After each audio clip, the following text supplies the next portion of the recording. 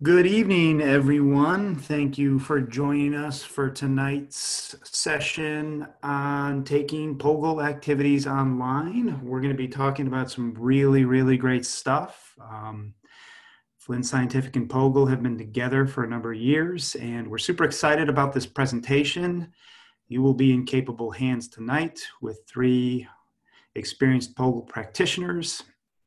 So we will get started in just a minute or so, just giving people time to file into the session. So we'll give it another 20 to 30 seconds, and then we'll kick off the presentation proper. So thank you again for joining us. We really appreciate your taking the time. We know that it's valuable, and thank you again.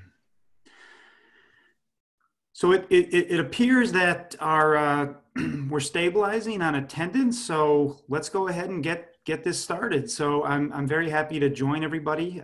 To welcome everybody to tonight's session about how the new life science, earth and space science, and physical science activities derive and are aligned to the NGSS, and how they are being used currently in this new unique situation we find ourselves in. And as I said, as you were joining in, you're in capable hands. You are. So our three presenters tonight are Amy Steele, who teaches, I'm going to go in no particular order here. Amy teaches middle school of elementary science in Lacey, Washington at Cornerstone Christian. She's been a teacher for 16 years and has been a POGIL practitioner for 7. She's also getting close to finishing her Master of Science degree at Montana State in Bozeman. Lori Stanton is currently a middle school teacher of integrated science at Canyon Park Middle School in Bothell, Washington. I hope I said that right. Prior to that, she taught high school biology and physical science at Bellevue Christian High School.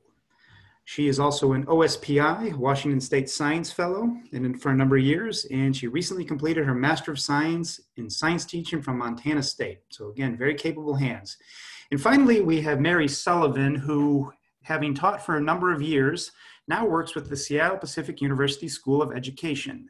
She was our 2013 Washington State Secondary Science Teacher of the Year and has been the facilitator of many POGIL workshops nationally and internationally, and is the lead author for 3 new POGIL activity collections that support NGSS middle school standards.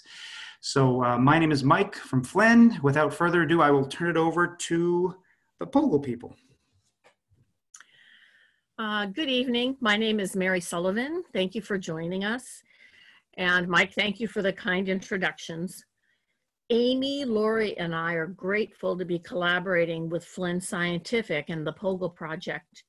We hope that this webinar will be useful to you and your peers as we share our new POGIL activities and some ideas for using them in an online middle school learning environment. Let's take a quick look at what we will address during the next 45 minutes. First, I will spend a few minutes summarizing POGIL pedagogy for those of you who don't know a lot about it.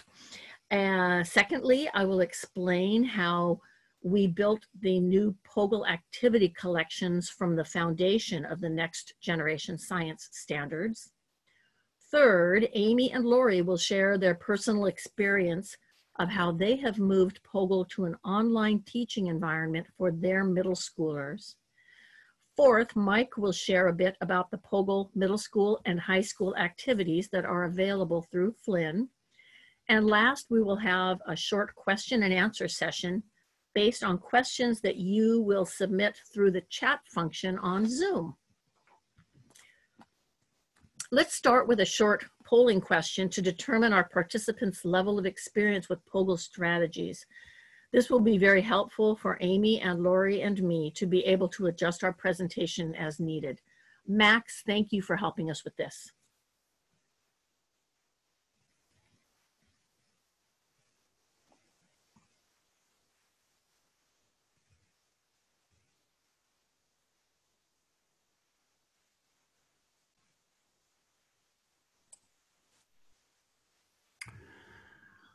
Max, you want to give 5 more seconds and then we can see what's what here?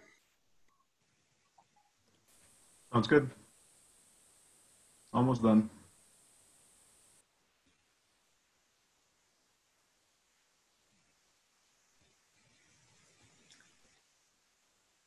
let's end polling. Well, this is good for us to know. This is great. I think that the introduction that we have coming up next will be very useful and allow you to ask good questions that we can then help answer at the end. Thanks, Max. I think we are done with that, and I will move on. Are you able to close out the polling results for us, Max? Sorry, can you still see them? Yes, thank you. There Thank you you go. very much. That's perfect. Perfect. No POGIL is an acronym that means process-oriented guided inquiry learning. It is a method of teaching created from the best practices of cooperative learning and the best research about the way our brains naturally learn through inquiry organized in a learning cycle format. The PO in POGIL refers to cooperative learning strategies, including the 7 POGIL process skills listed here. These skills are important in both classroom and workplace settings. Take a few moments to read through this list and then we'll move on.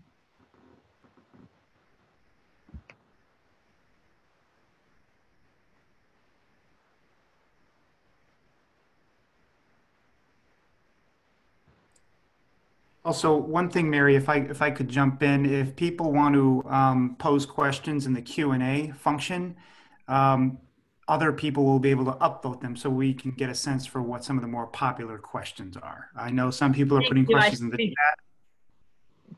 So yes, I think I misspoke and said chat function, but it is the Q&A function. Thank you.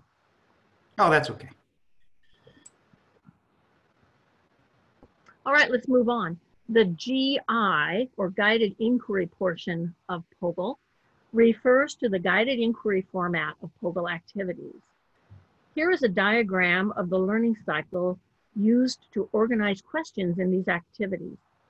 Student teams begin with explore questions that lead them to identify the most important information in a model. The model might be a series of drawings, it might be a chart, it might be a graph, it might be a variety of different formats. Then those students answer the invent questions that guide them to analyze and synthesize the information in the model as they develop a new concept. Finally, students apply the new concept to a novel situation. Altogether, the POGIL approach helps students to construct their own knowledge, work in self-managed teams, and teach, discuss, and learn from other students as teams complete activities based on the learning cycle. Teachers act as facilitators of student learning while they attend to cooperative learning principles and help students improve their process skills. Reflection by both teacher and student helps improve learning, team function, and overall teaching practice. POGIL is a pedagogy in which education research directly informs teaching practice. When choosing any curricular resources, it's important for us to know how they were developed. Our new POGIL life science, earth and space science, and physical science activities began when a team of teachers who had used POGIL decided to create some new POGIL activities specifically designed for use in their middle school classrooms. The team started by reviewing every single NGSS middle school performance expectation. In my portion tonight, I will focus on the physical science activities. Amy and Lori will each introduce a life science activity and an earth science activity. After lots of discussion and digging into the NGSS and its supporting documents, our team identified 27 different performance expectations that work very well with guided inquiry learning activities. From these performance expectations, we created 39 separate activities to help students master those expectations. We specifically omitted any performance expectation that would best be mastered through lab or research experiences rather than a guided inquiry activity. For each collection, in this case, I'm showing you the physical science collection, we organized a logical sequence of learning activities where new concepts are built on concepts mastered during the prior activities. Each collection includes a short POGIL activity that introduces students to team roles. The roles help students to function more effectively as a learning team. We intentionally incorporated the science and engineering practices and the cross-cutting concepts that fit each activity. We didn't align our activities with the NGSS. Rather, we started from the NGSS and we designed from the performance expectations. Let's take a closer look at one of the 3 physical science activities that focus on energy concepts. For each activity, the writing team identified 2 or 3 specific learning targets. Each target was directly related to a specific section of one performance expectation. We solicited feedback from college professors who acted as our content area experts. Then some POGIL experienced teachers from a variety of schools across the United States worked with their students to classroom test every activity multiple times. We rewrote and revised each activity over and over and over again. Then the team created resources to help teachers succeed in using POGIL activities with their students. These resources include a list of learning outcomes, an estimate of how much time the activity requires on average, the NGSS performance expectation that is the basis for the activity, the prerequisite knowledge required for students to successfully complete the activity without teacher direct teaching or intervention, tips for how to prepare before using the activity with students, teacher references, and additional ideas and links to use with students if the teacher decides to extend the lesson beyond the guided inquiry activity. In addition, the team created short questions for teachers to use in formative or in summative assessments, with one question specifically related to each learning target. Finally, the team wrote an answer key for the activity, an answer key for the extension questions that are used to differentiate the activity for highly capable students and teams, and an answer key for the assessment questions. Now let's find out how 2 experienced POGIL practitioners are using the new POGIL activities as they teach their middle school students in an online learning environment. Amy, take it away. Thank you, Mary.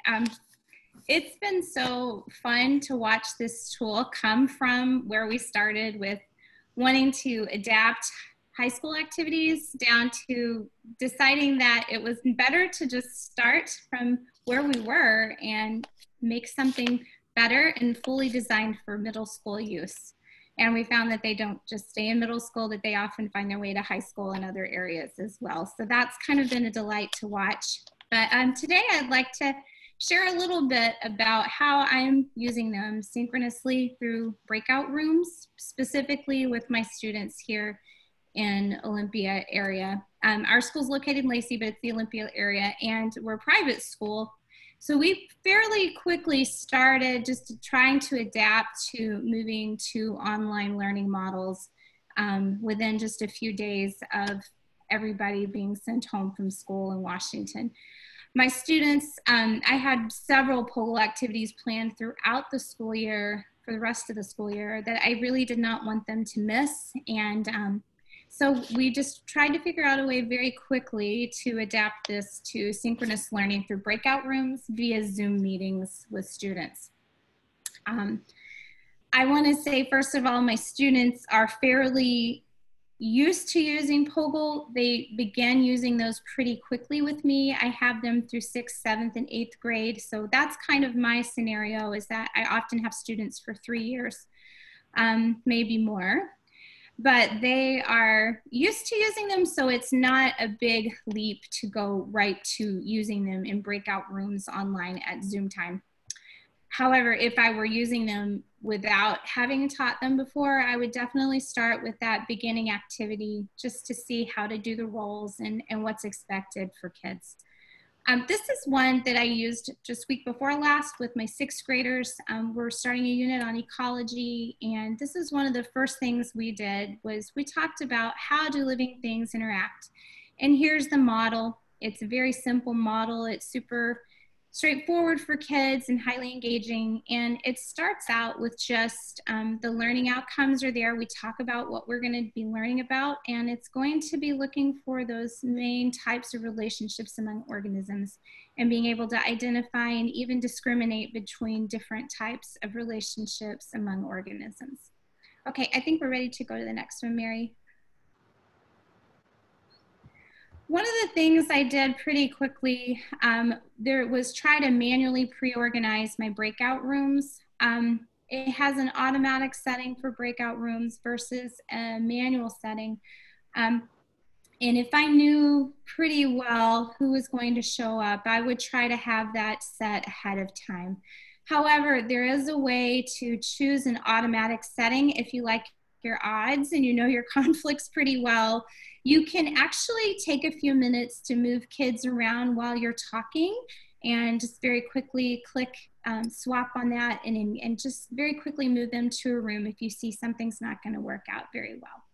This is model 2 from that same interaction of different organisms. POGIL activity, and as you can see, it's a little bit more complex, but we went from what's to dinner to that's mine. So if you can guess, this one's about competition. Sorry, it's been a long day. And I just found that kids were super excited to go back to something they knew. They loved the breakout rooms because they could talk interactively with each other, and that seemed to be a really good thing for them. Mary, if you want to go to the next one. I'm having a little trouble sharing mine from this end. One of the things that was toughest for me was trying to figure out how to assign roles. And just my 6th graders, I very quickly jumped into their rooms and joined. And they, at that point, I looked at who was in the room and very quickly kind of had preset, if I had preset the rooms, then I had preset the roles as well. And that was pretty straightforward. However, if I had automatically let them sort, that was a little bit trickier to get in there and just decide really quickly who's going to feel comfortable doing which role. And I found that the reader was really important, but so was the time manager on that. So those were 2 things there. There are some ways to use qualifiers with that, whose birthday is closest, who's the oldest, who's the youngest, who's got, you know, tennis shoes on at home today, who's been in their PJs all day. So there's some qualifiers that can make it fun, and we have used those. In the chat, I would use the chat function to go in and just give them chat reminders on timing. Before I assign a model, I say we need to be at question 5 within 4 or 5 minutes, and they do move pretty quickly through them. You can let kids self-assign roles. That can get pretty risky if you have people in there who maybe aren't quite leveled up on where they need to be on listening to others. But my favorite thing about using POGIL online with the breakout rooms has actually been teacher as roamer. You get to pop in there with just 3 or 4 kids, and they're so delighted to see you, and you're so delighted to see them, and you get to hear their thought processes just like you would in the classroom. And then they also have the ability to raise their hand on the interactive menu with Zoom and let you know if they need help, or they can use the chat box to do that as well. Okay, last one. I love this. This is a great story. 3 stories give a little, get a little. And kids are able to do that. Mary, can you go back one? I think we hopped. Sorry, I skipped too fast. Oh, did we? Okay, no, we're good. I think we're ready to go on. Okay, when we're done, kids have, I'm working with about 3 different ways to assess this or just even check in with me. Kids are photo submitting it to my email. They're taking a picture of their completed activity. They are scanning it on their printer to me and sending it as an attachment, or they are actually physically doing a drop-off. We have a Dropbox at school 1 day a week, and most of them are using the Dropbox at school and then picking up the next week's work at that time. Assessments are emailed as an attachment, or they're picked up and then returned in the same fashion. And so that's how we've been managing it. And here's an example of one of our assessments. It's just really simple and straightforward. 3 different learning expectations and objectives and performance expectations and 3 different questions. And that's about all I've got. Thank you very much, Amy.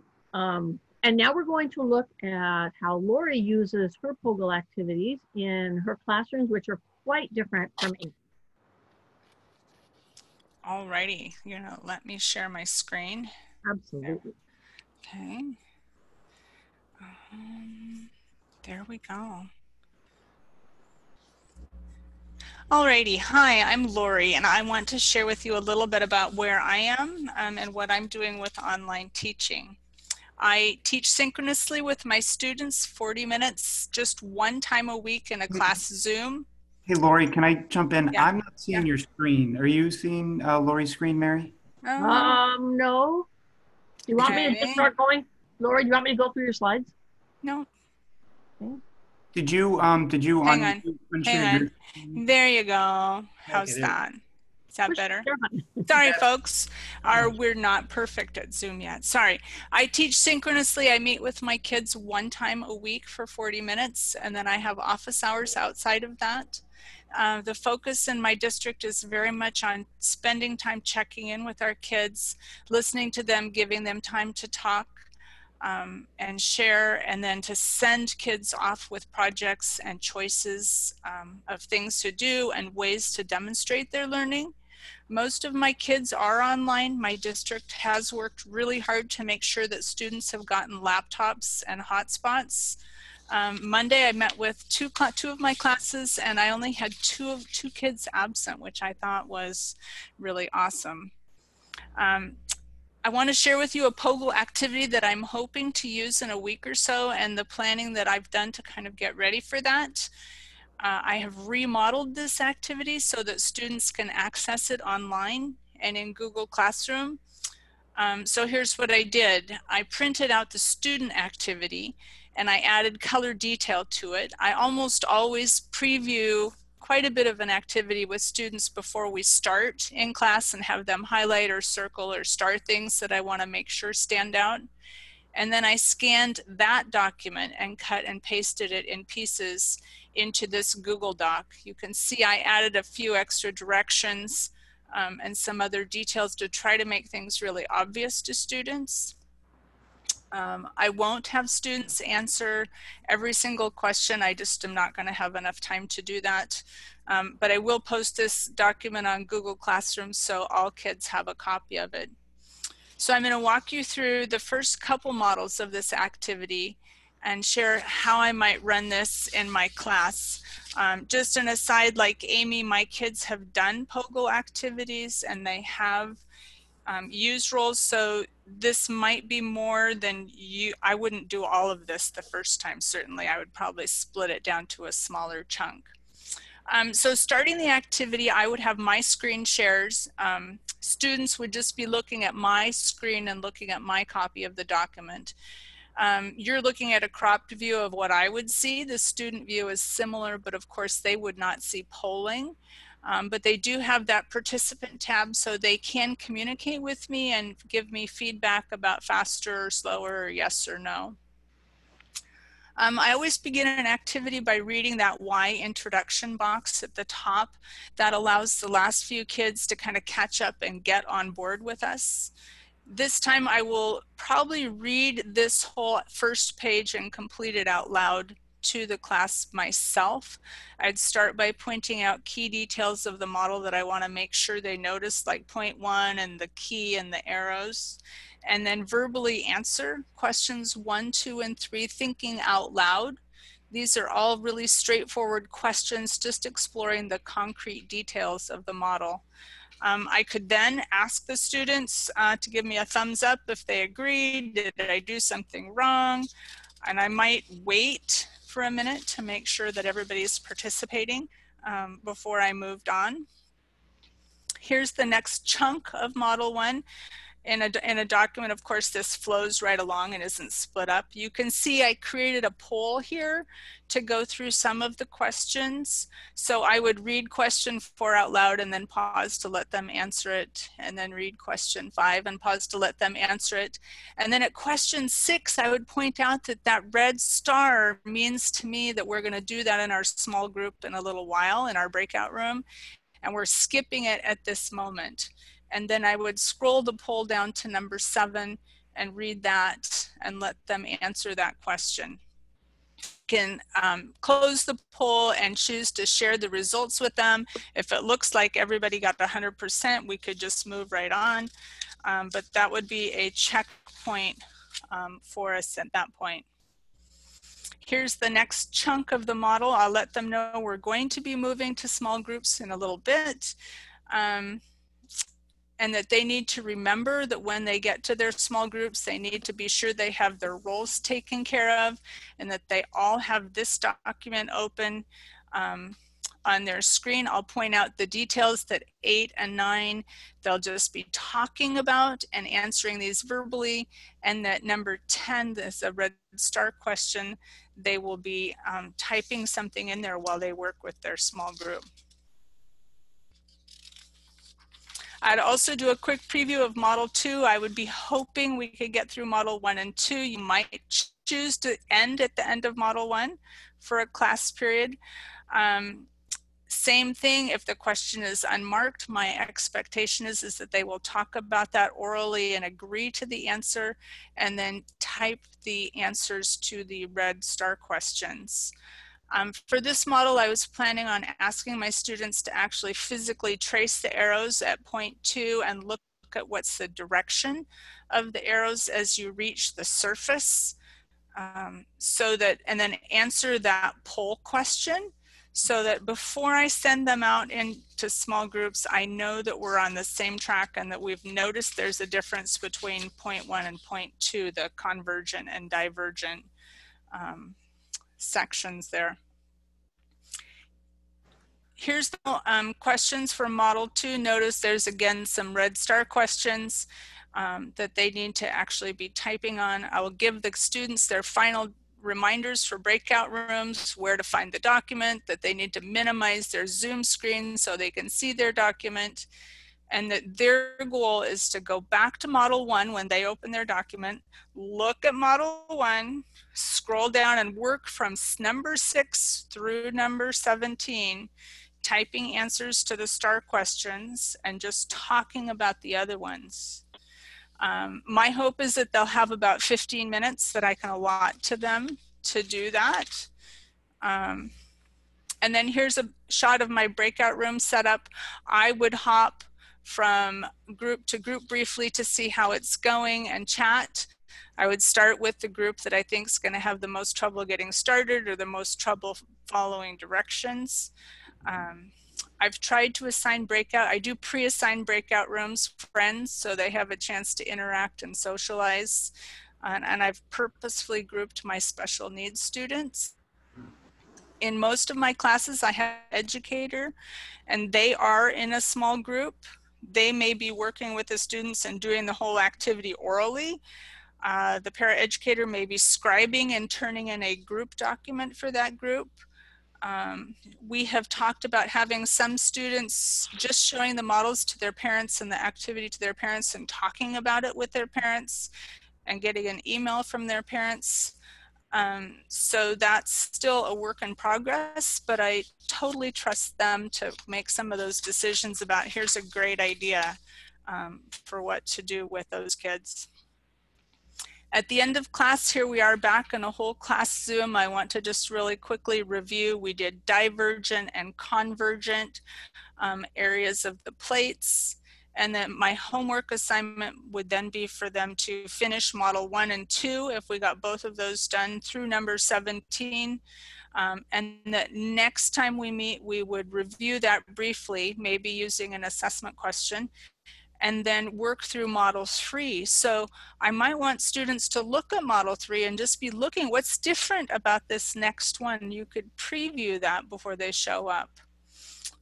I would also probably assign some additional resources, things for kids to explore during the week, a FET, depending on your technology, some short videos or iris animations, a reading. I can't require anything with materials at home because kids have different resources, but I could suggest an optional model building activity. For example, the sandwich squishing plate tectonics, if students are interested and have what they need. So that's all I have for you. I hope this was helpful and gave you some ideas about what you might do with your kids. And now I will pass you back to Mike, and I will stop sharing when I find my mouse. There you go. Yeah, thank you, Lori. I just want to take a minute or two to show you where you can access these materials if you choose to. And I'm going to share my screen now. If you want to learn more about POGIL, just navigate to our FlinnSci.com website, and we have some real estate for POGIL right down here. I'm circling with my virtual little clicker. And if you click that, you can navigate to a landing page devoted entirely to POGIL. It will talk about some of the philosophy behind POGIL. It'll give you some videos that talk about POGIL in some detail. And then down here, you can click the different collections to get more specific information about them. You can see tables of contents. These new collections that Lori and Mary and Amy have discussed are smaller collections than what we've typically done. And so they're very kind of affordable in the low $20 range. And if you purchase these, you will be given access to essentially a digital copy that you can kind of share out with your students on a activity by activity basis. The other thing, if you would like to learn more about kind of how to deploy POGIL synchronous versus asynchronous, I just want to show you, we did a webinar last week with some other POGIL practitioners. And if you would like to view that recording, because they provided a good take on some more asynchronous environments, you can come to our, let me back up, I did that a little quick. You can come back to FlinnScientific, and then you go to Flynn at Home Science, and then under our At Home Live Lab series, you'll have the option to click here to watch, click here to watch previous recordings. And way down at the bottom here, you'll see you can click here to record.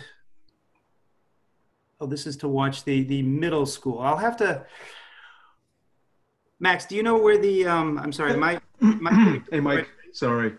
That is the high school one. Oh, this is the high school one. We just haven't missed. Okay. So what we'll do is we will post the recording to the middle school one and also the high school one. Presently, if you want to see the high school one, you can click here and we'll get this current webinar up shortly, and the differences will be apparent to you. I apologize for that. So that's all I had. That's all I wanted to show you. I'm going to hop back out and jump into some questions, if that's okay with you, Mary and Lori and Amy. I have one more screen bit to share, if that's possible. Oh, sure. Yeah, I will stop sharing. Sorry, forgot. Thanks very much.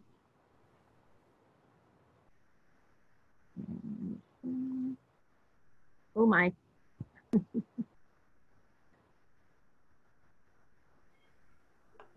All right, so we just wanted to show people a little bit of what the activities are that we're doing. You'll notice that the life science and earth and space science are available. Physical science will be available soon. And here are some other resources that Mike discussed. And to note that there's also a conceptual physics activity book coming up and some others. The POGIL project would like to invite you, especially those of you who do not have any experience with POGIL, to consider some opportunities for professional development. We have 3-day summer workshops across the country with a variety of tracks that you can choose from. Those may or may not be held this summer, depending on what all happens, as we know. You can also schedule an on-site workshop through the POGIL project to be done for your school or your district. And there are also e-series and webinar offerings on the POGIL website, pogil.org. Back to you, Mike. Okay, great. Yeah, I can, I don't need to show my screen. I'm just gonna kind of start shuffling through these questions here. A lot of great questions. Somebody asked, how do we get access to these activities? And to do that, you can navigate to that POGIL landing page. How much will this program cost was another question. I'm just gonna answer a couple administrative questions here, Mary, and then I'll turn it over to the pros. So these books cost about, 20, I can't remember the exact price, but $22 to $25. So now with that out of the way, I'm gonna get to the questions. So one question we have, so how does it work if more than half of your students are not showing up for online sessions? I know in these unique times that can be hard. Anything people wanna add about that? I think the first few weeks we were out, that was a little bit of a tricky part for me too, as we were sussing out who had technology and who did not have access to laptops, and eventually we were able to get Chromebooks checked out to families in our school. So there was some technology issues for certain, and then there were also just some kids maybe or families who were just very stressed and very stretched, and there was not a lot of kids who just weren't showing up because they didn't want to. That being a home alone kind of got real old real fast for a lot of our students. So there was a little bit of a lag there. I reached out to a lot of my kids just to let them know that, you know, what we would be doing online and what we would be doing in Zoom class. And that did tend to bring my attendance up.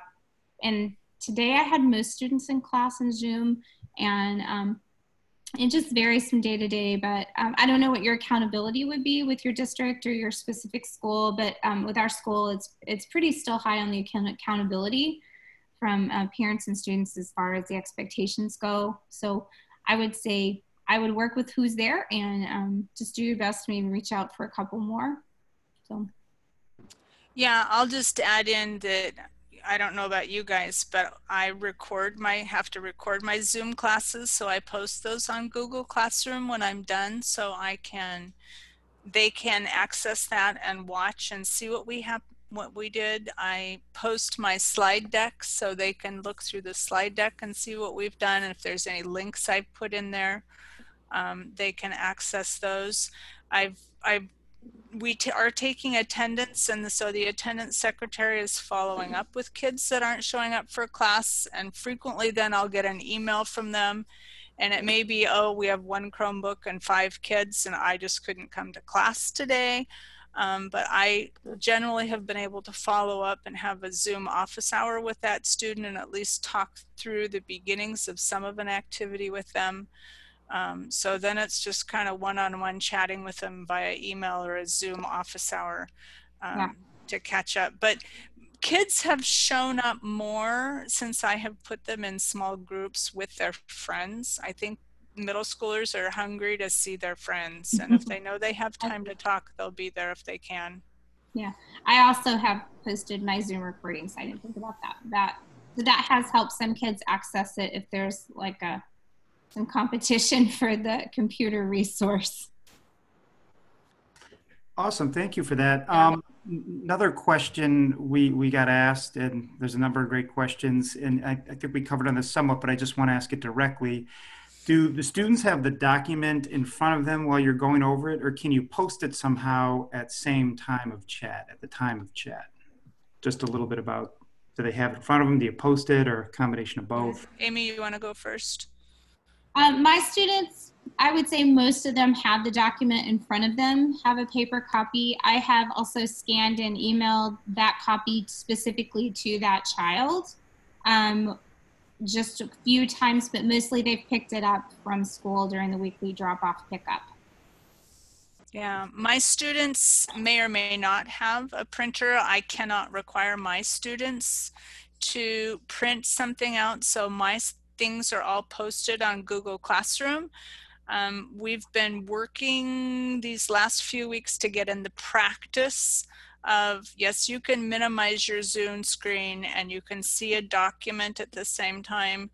So practicing opening up Google Classroom and seeing your Zoom screen and trying to get those things happening together. We're working on that, but some kids are printing things out and sending me pictures, but a lot of kids are just online. Awesome. Yeah, and then there's a number of people commenting about how much they love POGIL and wondering if they will have access to some of these activities. So to that end, we will, when we go back to our office, quote unquote, and we're in there off and on, we'll do our best to get some on the website. But if until then, kind of stay tuned, check back to the Flynn landing page, and we'll do our best to get some of these new middle school activities, a couple of these posted so that you can download them and use them with your students. Another question we had was kind of a pedagogical question. What are the key differences between POGIL and the 5E model of instruction? Okay, I'll step in and help with that one. POGIL, the POGIL learning cycle and the 5E learning cycle are both built from the same educational research. So they're very, very similar with a little bit of different naming here and there. The POGIL activities, since they are paper and pencil or laptop and stylus activities, they often do not include an engagement activity. We've put at the top of each a Y box as our engagement, but as a teacher, I always did something else right before that would help lead students into it, but they're very similar. Great, thank you for that. I want to address a few questions just about accessibility and usability of these. And some of these questions came up on the webinar that your colleagues conducted last week.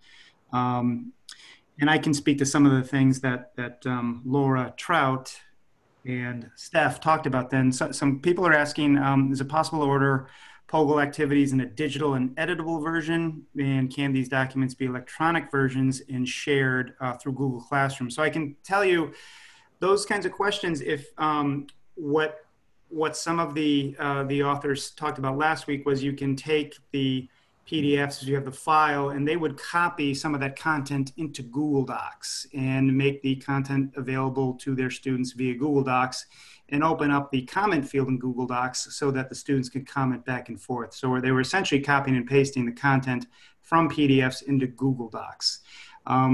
We don't kind of distribute the POGIL activities in editable form because we find that we'll find copies on the internet that have been changed and modified and don't really adhere to the kind of pedagogical perspective. So for that reason, we don't give them in Word docs or any kind of other format. But again, a lot of people do use the Google Classroom and Google Docs based on last week's webinar. Do you have anything you want to add to that, Mary and Lori and Amy? This is just what I kind of have learned via interacting with other POGIL practitioners. This is Mary. I will add that it takes us 20 to 25 hours to put together one of these activities, have it tested, get it vetted. And when we found that when teachers go in and say, well, I want to shorten it, so I'll pull out these questions, we've tested it very carefully so that the steps from one question to the next actually allow students to develop their own concept effectively. Without teacher intervention. And that starts falling apart pretty quickly if teachers start moving questions around or pulling some out or adding some in. So we can't guarantee what will happen to the activities if they start getting edited. Great, yeah, thank you for that. Other questions that are coming in. This is kind of a tough one. This is, and I asked this question because I think some other people are facing this. Half my county doesn't have internet, and our district isn't requiring them to do the work we send, so half the kids just aren't doing it. I've used POGIL before in high school, but wonder if there's anything you would recommend for this circumstance. I know that's a tough one. Anybody? That's a tough one. I mean, anybody have any thoughts on that? I think we all are having a lot of kids that are just off the grid in a lot of ways. I think we have kids dealing with some extraordinary circumstances, no matter what our school looks like. And it's just really, I think we're trying to serve the kids we can as best we can. That's been my go-to thought, is do as much as I can for who's there and try to check in with the ones who aren't. I have done a drive-by drop-off, and there's some other things that I've just tried to reach out as much as possible for my students. And I know that's not possible for everyone, but I would just, yeah, it's just a really tough set of circumstances for many kids right now.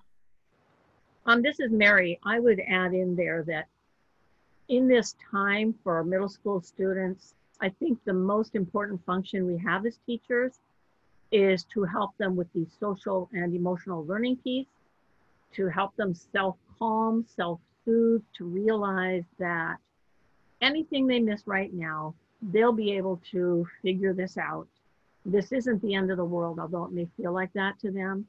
So our calmness, our humor, and our voices of encouragement, that's what they'll remember. They won't remember the POGIL activities. Yeah, thanks. I'm seeing some other questions, some interesting questions and comments in the Q&A. Somebody said, can you open the PDF in Kami?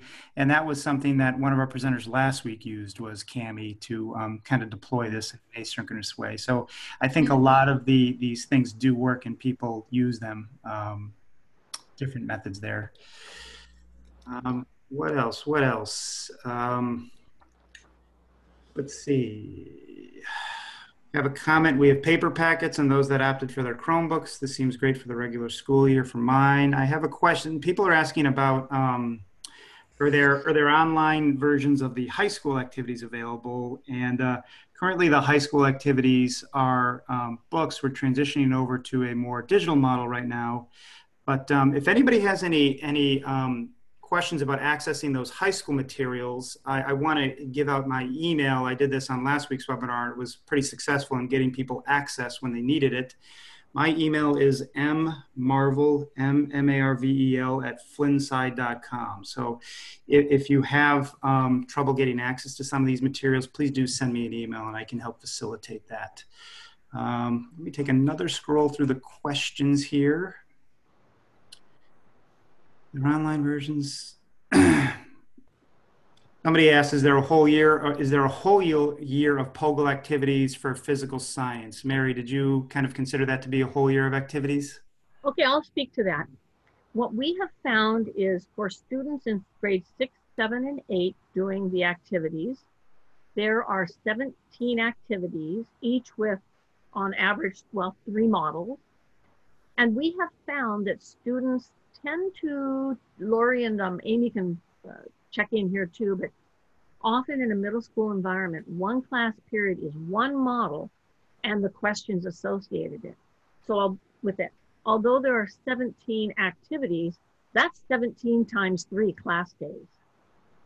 So that's not a full school year, but it's a really nice grid that you can, of course, you'll want some labs and other experiences in there, not just this, but I have a teacher who's using, I have a number of teachers who are using this as their only curriculum and then interspersing labs and videos and simulations. So yeah.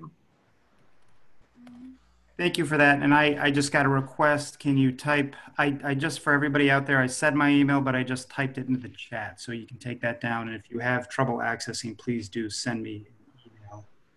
A lot of great questions. Somebody mentioned argument-driven inquiry. I think, is this similar to argument-driven inquiry? I think ADI, is that the acronym, argument-driven inquiry? Mm-hmm. I can speak a little bit to that. I use both in my classroom. And I find them to have very different feels and very different gifts for kids as far as what it brings to it. They're very different critters. And I think a lot of the philosophy behind both and a lot of the research underneath that underlies both of them is somewhat similar. POGIL came, I think, a little, I don't know what the timing is on that, but I don't know how long POGIL's been around, but I do both. And I find that they're just really different as far as you're narrowing down towards something in POGIL and you're kind of widening it out more in ADI and then bringing it back in. I find POGIL's a little bit easier to do time-wise in 3 or 4 days. And when I do ADI, I'm looking at 2 weeks of instruction time by the time we're finished. So, and ADI is great. I really enjoy using it a few times per year, but I use POGIL probably 3 to 4 times as much as I do ADI. So I don't know if that helps at all, but I hope it would answer someone's question. Great, thank you for that. Is there anything we were able to cover the majority of the questions? Is there anything else that you would like to add at this point, Lori, Mary, and Amy? I'll thank you for giving this great webinar. Anything else you want to add before we sign off? This is Mary. Thank you for letting us be here with you. And I just thank every one of the teachers who's listening in, because you are a gift to your students and their parents and your administrators. So thank you for the work you do. Yes, thank you so much. Yeah. Well, and oh, sorry, I interrupted. No, I say just keep it up. It's been a lot of work, and keep going. Yeah, and thank you all from Flynn. I'll thank everybody for attending. I'll thank Lori and Amy and Mary again for being so gracious with their time to spend it with us this evening. And thank you all for being gracious with your time for attending. If you attended this webinar, you will get an email with the recording. And again, check back to that POGIL site. We'll try to get a few free activities up there. So check that Flynn at Home site, and we'll do that for you. If you have any issues, send me an email. I'll try to help you work through them. Thanks, everybody.